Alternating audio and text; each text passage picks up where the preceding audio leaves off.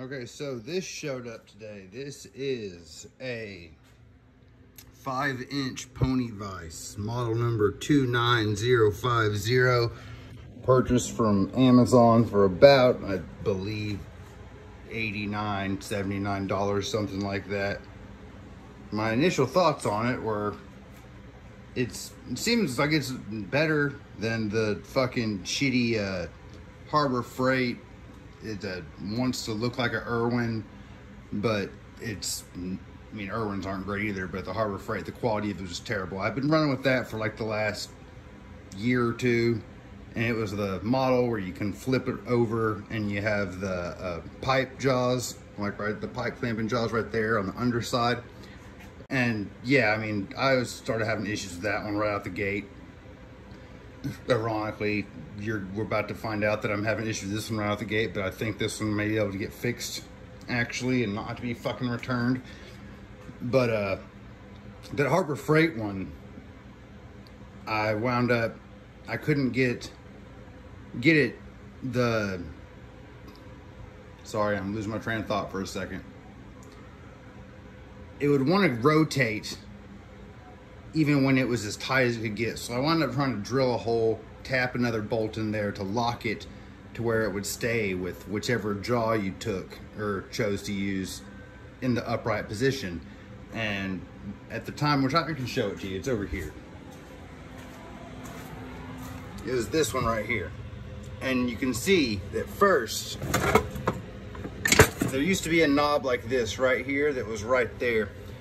And the jaw would just want to move around no matter what. And so I drilled a hole right there in it and was going to try, and I tried to tap it and add another bolt or do something to better secure the wiggle in it.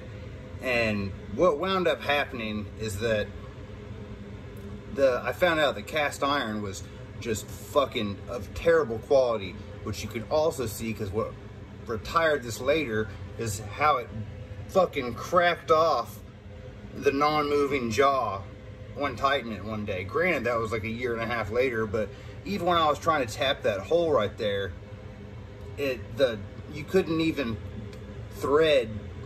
get threads to do. Just the cast iron would just crumble and fall apart. You couldn't even get threads to form. It was just awful. So I wound up plugging it up with some fucking, I don't think that's JB, it may be JB Weld brand, but it's their quote unquote the metal version of it. I don't know, it's more of like a kind of clay you got to squish in between your fingers until it gets to a certain state and put it in there. I mean, I made it work for a while, but it was still just a piece of junk from out the fucking gate. So either way, so that one's done. So now we're over here with this pony thing from Amazon. This one, the cast iron, I haven't drilled into it yet, but it seems to be of a better quality than that Harbor Freight one. Although it's still made in Fucktown right there, as you can see. But the problem I'm already encountered, I mean, and lockup's a lot better between the jaws. That one, the jaws were all fucking crooked and everything. It was just shit. But the problem I'm having with this one is, well, I'm going to install it. When I lock it down all the way, or my knob's right here.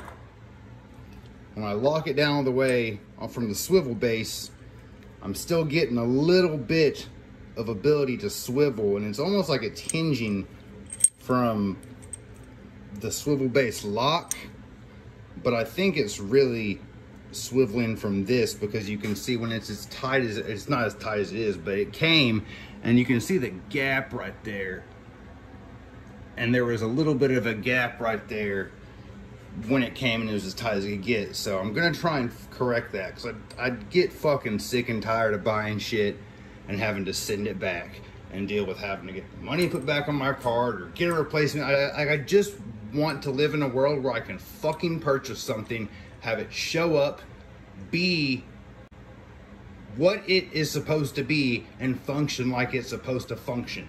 Like that, nothing pisses me off more than that, but that I can't fucking find that ever. Which, goddamn, maybe I should stop shopping on Amazon, but you know what, I'm fucking broke, and a lot of times I'm in a hurry to get shit, and so I really don't have, you know, I gotta cut fucking corners when I can.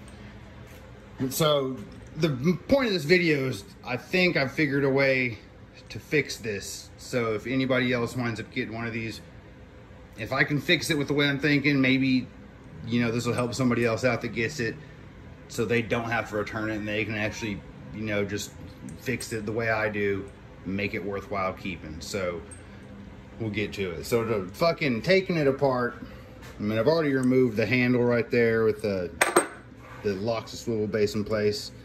And then you pull this fucking screw out.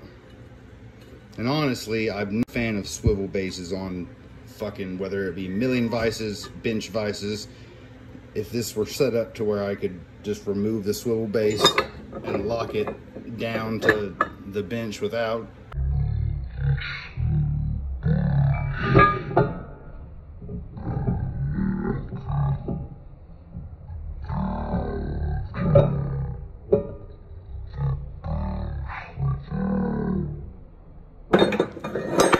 I would, which maybe, I mean, yeah, I guess technically I could just, if I wanted to drill a hole through right there and then lose the swivel option. That's not a terrible idea. I'm gonna fucking, I'll try and see if this fixes it first, I guess, but I almost like that idea better because I don't like fucking swivel bases. I think they're a weak component to add to these things. Like, no one ever swivels a vise, I feel like. I don't see it very often. And you can see there's that little fucking danky ass, is that even a spring washer or is that just crushed and all bent up? Yeah, it's not even a spring washer, it's just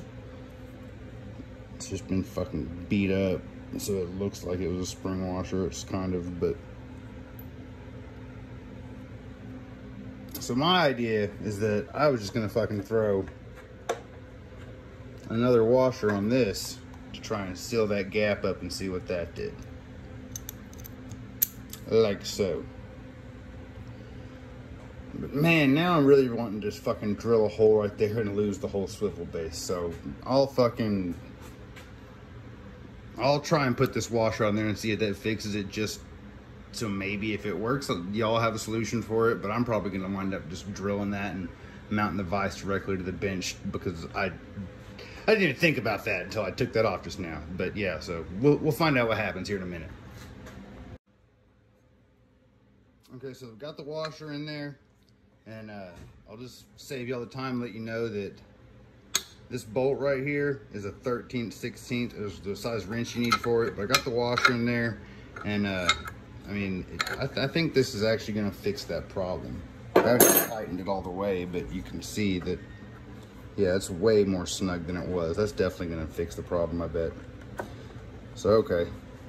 I'm gonna finish tightening this up. We'll throw it over and see how it winds up turning out.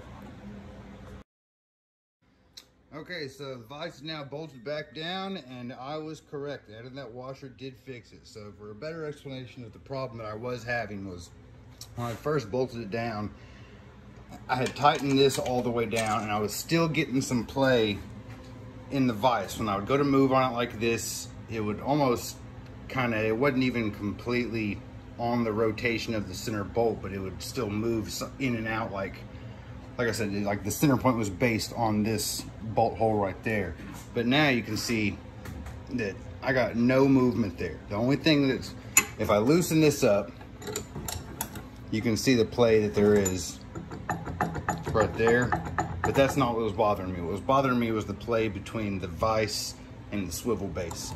And so adding that washer did correct that. Now, be aware that while this does fix it, I have a feeling it's probably going to cause you to lose your mobility of the swivel base, which, like I said previously, I don't like swivel bases. I didn't even really want a swivel base on it, so I'm fine with, I got this as tight as you can get. I got that underbolt as tight as you can get on that washer, so it doesn't move. If you're wanting to still be able to use the swivel base, maybe just don't torque down as tight as it can get after adding the washer, or maybe add a washer that's not quite as thick as the one I used, even though I don't think I used a super thick one on it.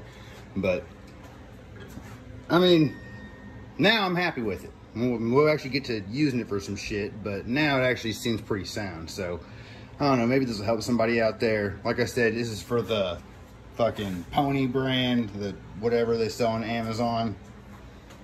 I wish it had, I don't like the whole 3 bolt hole thing either. I like them when they have 4. But anyways, I think you get the picture. Maybe this helps somebody out. Take it easy.